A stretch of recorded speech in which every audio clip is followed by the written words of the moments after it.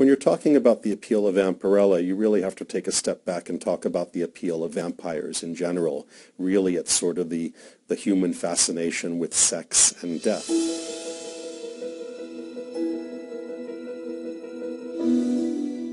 Vampirella was she was born more out of the science fiction fantasy mold.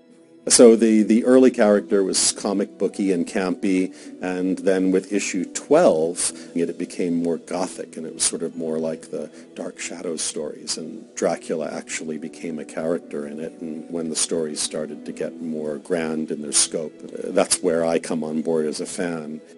I was always sort of drawn to vampires. I grew up watching Dark Shadows, saw the Universal movie monsters, the Dracula, Frankenstein, the Wolfman, the Mummy. I started out reading a magazine called Famous Monsters of Filmland as a child. It instilled me with a fascination not only in horror as a genre, but in the art of filmmaking, sort of what goes on behind the scenes. The filmmakers, the directors, the makeup artists, the creature makers. Like most kids, it was not only the magazine, but the back pages where the ads were. And I bought the Super 8 movies that you could screen on a sheet. No sound, of course, but it was glorious watching Imhotep become the mummy. I also bought as many of the Aurora monster models as I could get my hands on, and enjoyed sort of building and painting and displaying those as a kid.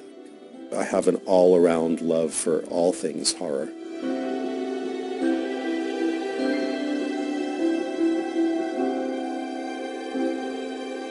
The drugstore that I bought my monthly issues from also carried the other Warren publications, Eerie, Creepy, and Vampirella. I remember I picked up a copy of Vampirella sometime in the early 70s. Of course, it was the cover that reached out and grabbed me initially. Vampirella's look had more of a mod pop culture type of appeal. As she changed throughout the years, different artists sort of gave her, different looks and styles. Jose Gonzalez was sort of one of the go-to artists. His image is one of the most lasting and iconic. It's the sort of image of her standing tall with her hand outstretched and a bat on her hand.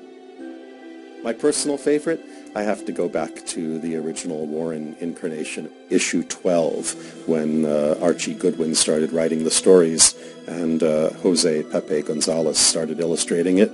And for me, really for most fans of the vintage Vampirella, that really defined the character.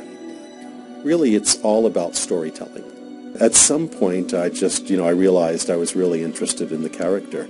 That eternal fascination with vampires and that whole mythology, that Vampirella sort of rode the crest of that and found herself separated from the rest of the sort of comic book femme fatales.